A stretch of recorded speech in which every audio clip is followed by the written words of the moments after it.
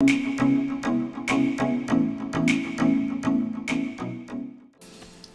today we're looking at property investment and how, as architects and technicians, we use our skills to create wealth for our clients.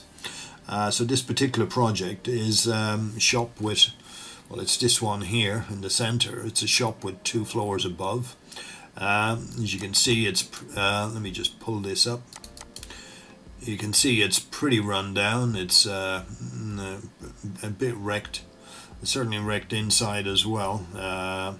This is a little restaurant inside on the ground floor, doors up to a minicab office and then a studio above. So it is, you know, ripe for development. As you can see what the neighbours have done here, they've added on an extra floor, so no problem really with planning to add an extra floor. But let's have a look at the condition of the property, and you'll see where we are. I'm going to switch to optimized photos to get an idea, because it'll be quicker. But here we go. This is one of the neighbours. They did a complete revamp. They demolished the entire shop and residential units above and did a very modern build. Yes, they got planning and it looks great, but if it's not necessary to demolish all of the shops and residential, then because you're adding on an extra couple of $100,000 here, and maybe that's not the thing to do. So let's get an idea what the neighborhood looks like. You can see it's all mixed, but definitely going up is shouldn't be a problem. So this is our shop. This is our premises here. We're going to go up 1 floor, and we're going to make as many units as we can. So at the moment it's 3 units. It's a shop that goes all the way back. As I say, minicab and a little studio at the top, and it's quite tiny. It's only about 4.5 meters wide, and it doesn't go back very far. The shop does, but not on the upper floors. Have a little look and see. Have a look at the back. You can see it's not very attractive. All it is vents. Lots of restaurants in the area, and the flat roofs, and all these massive vents for food, etc.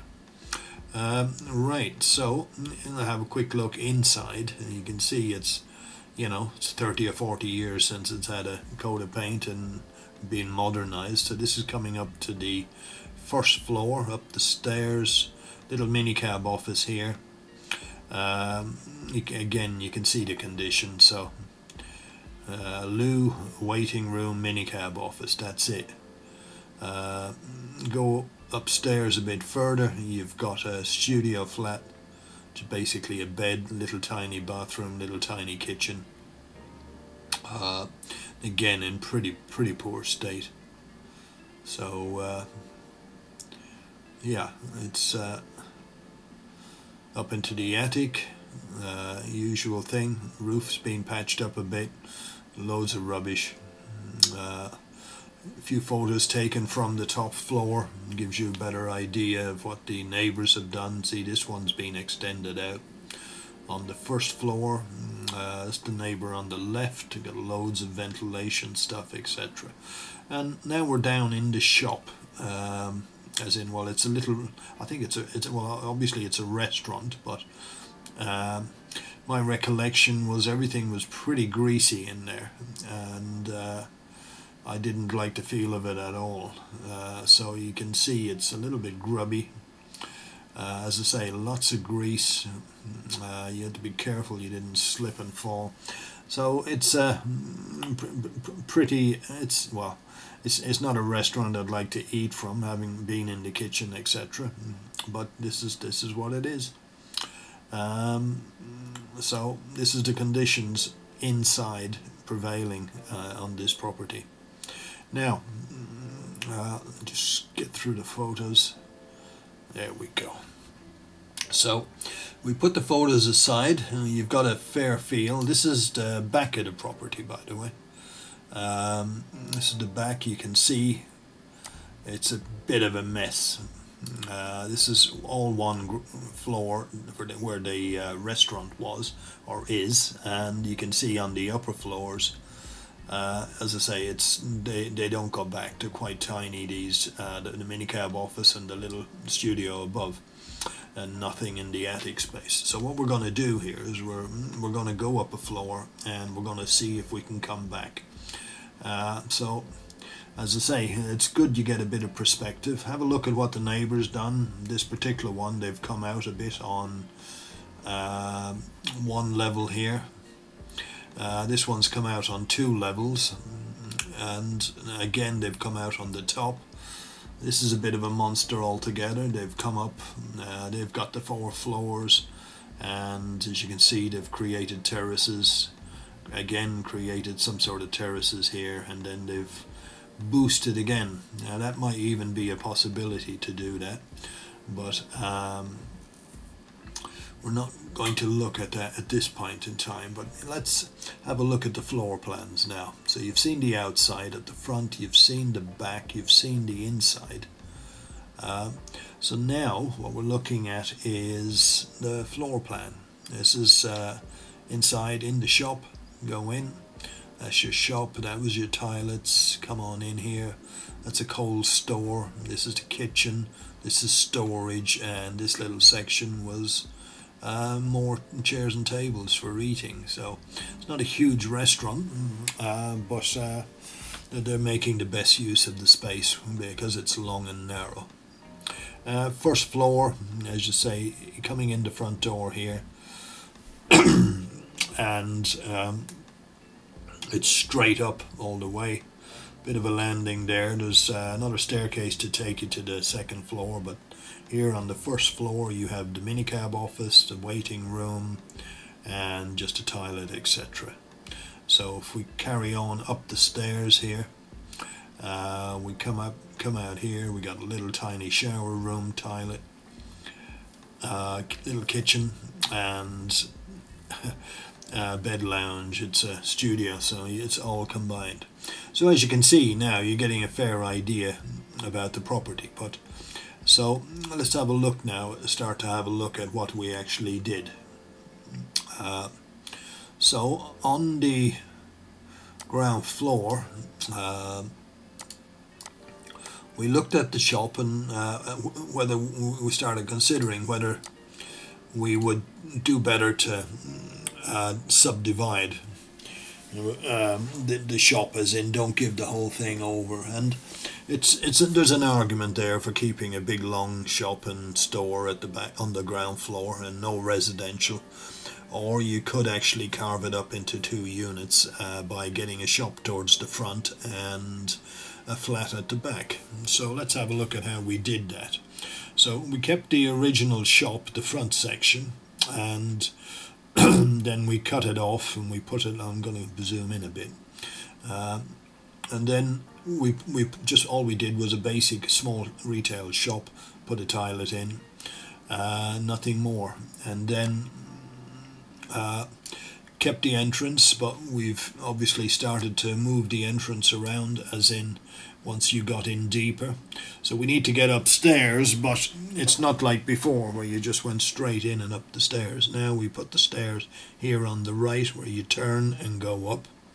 And with any kind of subdivision these days, you have to provide for cycles and bins. So in other words, because this is a terrace property, it has to be done within the building, so we can't get the bins outside or the bikes, so we have to accommodate inside. So what we've done is you go in the main hallway, you've got bins and bikes here, storage, and this takes you upstairs to the upper floors, and this one takes you in, this door here takes you in. So unit 1 was the retail shop. Unit 2, here we've got a 2-bedroom flat.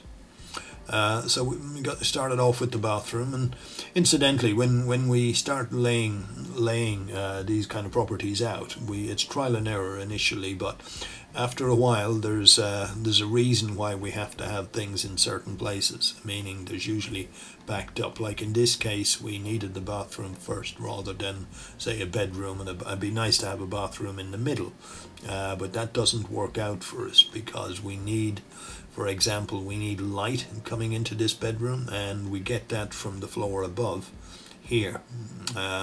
If the bedroom was nearer to the entrance, we'd be entirely underneath this living room, which means no chance of getting light in. So as I say, there's reasons. It starts out, we just do trial and error, and then we as we develop the floors, we realize, as we do the first floor, we realize we've got to change things around a little on the ground floor. So this is what we ended up with: a bathroom. For the bathroom, it's because we're looking at a nice kind of modern styling. It's, you know, off the floor pan, off the floor sink with vanity unit. Tub will probably have a shower in there as well. But in the bedrooms, we can see, first off, there's a roof light here that's coming in here from the roof above. Another one here. You're going to need mechanical ventilation for the actual air, and I would certainly be looking at doing specialist lighting throughout this unit, because we want to make it look bright and light, and certainly not gloomy like it's a subterranean flat.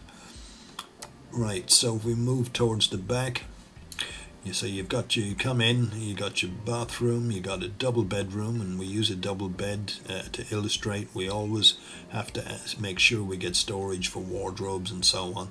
So you've got it here, you got the next bedroom, says 2 double beds, and then towards the back what we've added was, you got a kitchen living area, so you get your couch and, you know, it depends. You do a breakfast bar if you want to have a little bit larger kitchen and so on with a breakfast bar, or you want a table and chairs, do what you want, but the space is there to move it around. So to get light here, lots of light into this room, we added a nice large roof lantern. You can see it here on the roof.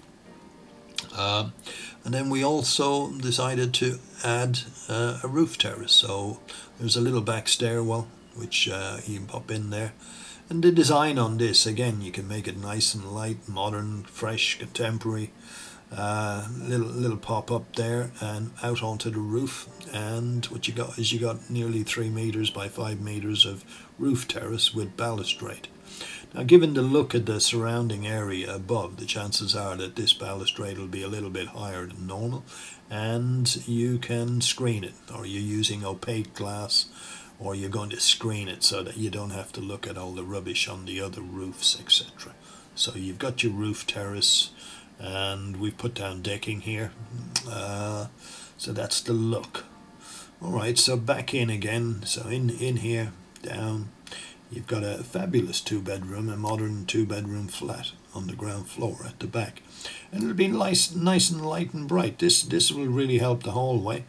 You've got these large glazed sections in the ceilings, which will give more than enough light for and of course the rooms are spacious. Rooms are quite spacious, so it's a lovely sized 2-bedroom flat on the ground floor with a roof terrace. So now if we go upstairs, this is what happens. You come up, you're on the first floor landing. This will be unit 3, which is another 2-bedroom flat. This one's laid out a bit different with the bathroom at the front. Another double bedroom. Note we have storage again. Note that we've built in pan off the floor, vanity unit rather than just sink and pedestal, etc. Shower, probably with the tub. You get a combined shower and tub. This is never great where the tub overlaps the window a bit, but again it can be screened and done really well. As I say, bedroom, the bed and the side tables demonstrate the size, bit of built-in storage. We had to play with this a while to get the design right. And again now, it's a kitchen for 2, so whether you want a table and chairs or a little breakfast bar, it's up to you. Again, because of fire regs, you need to actually put a door to the habitable rooms. I'm not even sure if we're going to get away with this here. We might have to pop a door in, but we shall find out. I'm not even going to look at that right now. I'm looking at the design, but like I say, we might need to have a door in here to separate the kitchen from the hallway. It's to do with fire regs for the communal area, which is this staircase. So go down here. The area represented in green is where we're extending the first floor. And by extending we managed to get another bedroom, and we get a living area, which is a great size for another flat, for a 2-bedroom flat. It's a little bit less than downstairs, but nevertheless it's still a decent enough size. And again, we've opened up with bifold doors, and you got a few meters of terrace again. So the roof terrace is important to get it in. It's a contentious idea from the planning viewpoint. In other words, if people complain, we generally don't get permission for it, even though we go high with the balustrades and make it opaque or screen it. We generally get refused, but we're basically trying for it, and on the first planning application, and we'll see how it goes. On the so that's a 2-bedroom flat on the first floor. So if we come back out and go up the stairs here, we're going to come up the stairs. We're going to end up on the second floor. We're going to come up here actually. Yeah, I'm going to come up this way. So on this landing now we have the entrance. Let me just zoom up a bit.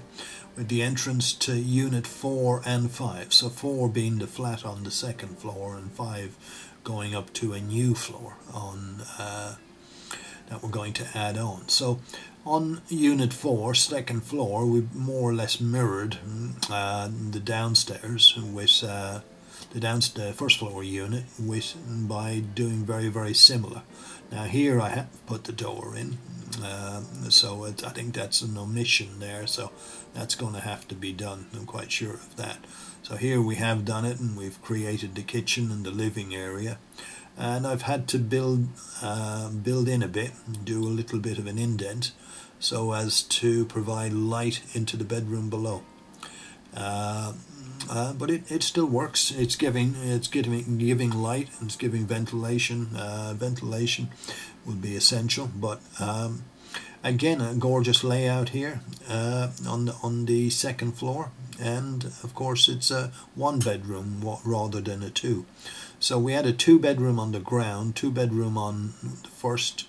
This is a 1-bedroom, and with this 1-bedroom you get terrace again. So I mean, it's all done modern, contemporary feel. It's going to be gorgeous. So now this part of the staircase and stairwell belongs to unit 5, which is the top floor.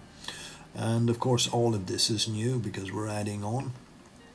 And up you go, you're coming up here, and you got a big old landing here. We've kept the walls more or less the same because the format's already working so well on the first and second floor, and it's always good to keep the plumbing on top of each other. Yeah, beds on top of each other, certainly in flats.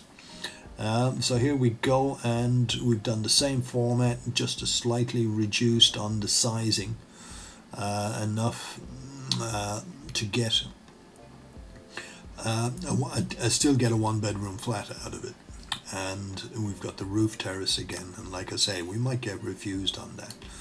But what we end up with on the whole is reduced shop, 2-bedroom flat behind. Now this one can be altered again. We can bring the shop to about here, make the shop bigger, and drop this down to a 1-bedroom flat. So we haven't decided about that yet. Client is still looking at stuff, and they're going to make a decision if we want to increase the size of the unit. So basically all that means is that we push back the bike store and the bin store and make this unit bigger, and then make it a 1-bedroom flat. So that's the retail and the flat on the ground floor. 2-bedroom flat here, 1-bedroom, 1-bedroom. Now that's a massive jump when you compare that to the existing plans, which was basically a really greasy little restaurant on the ground floor, mini cab office, and then a miserable little studio above. So again, you have to look at it for what it is, but now what we're going to do is we're going to have a look at the numbers for this project. So to do that, I think what I'm going to do is bring in another program here, because I've done some numbers I want to share with you. Let's look at the finances. So profit or loss. Okay, cost of the property about 700k. Cost of development around 300k. So we put the total investment at 1 million. Now, if we look at renting, we got two bedroom flats, and we check the numbers on these, and we're about 3,350 per month on each flat. And that's because of where it is. It's near a very popular market called Brick Lane, and it's in a very vibrant part of London. That's where the mix is really fantastic. And a lot of young people love to live there, and of course, you can do flat share and so on, but the rents are higher than some parts of London. But it's like I say, it's a very vibrant and growing community there. But anyway, having checked on Zoopla and Rightmove, these are the average cost to rent within Bethnal Green in northeast London. So 3,350 a month. So you'd be looking at two bedroom flats will give you a return of 6,007, and then you have 2 1-bedroom flats, which is slightly cheaper or less, and that'll give you a return of 4,006 per month. The shop unit, because it's substantially reduced in size, 1,500 a month. So you get a combined monthly income of 12,800. or an annual income of 153k. Return on investment, there you go, 15% plus. Now that's in my view, that's double plus the average return on investment on rental property. So look hard at these numbers. If I was you, I'd take a few photographs of your screen. Now about selling, right? Well, if we look at selling, again using Rightmove and Zoopla, we tagged the property prices. 2-bedroom flat, average 575k. So if you sell the 2 flats off, you get back 1.15 million. If you sell the 2 1-bedroom flats, you get back another million. If you sell the retail unit, you're looking about 300k. Total sales 2.45 million. Investment 1 million. Profit 1.45 million. So almost £1.5 million profit on one deal. Now come on, I mean, it's gross profit. Obviously you're going to pay tax and so on and so forth, but what a brilliant investment. 1 million in, 6 months, 8 months later, you're looking at 1.5 million profit. Now this is how we help our clients to make money from property. So if you like property investment, keep an eye on our videos that we produce, because we're going to be doing, every now and then we're going to be doing some videos of this nature. We show you how to make money from property, or how developers and people with a few quid can make money from property. Okay, hope you enjoyed. Hope you enjoyed us sharing, because that's what we're doing today. This is to help stimulate and show you how people become millionaires quite young, just from property investment. Oh, good property investment, I should add. But there you go. Renting, you're making a fantastic return. Selling, you're making a fantastic return. And the key, of course, is in the development. And the key is getting your designers, your architects to look at the property and come back with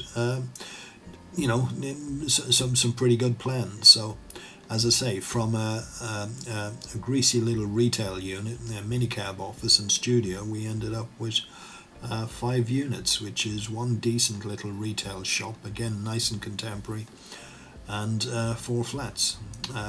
Okay, hopefully you got some value in this lesson. Hopefully it's opened your eyes to property investment in London. Don't forget to subscribe, or at the very least, give me a like for my efforts to help you. So that's fine. I'll see you all in the next video. Thanks for watching.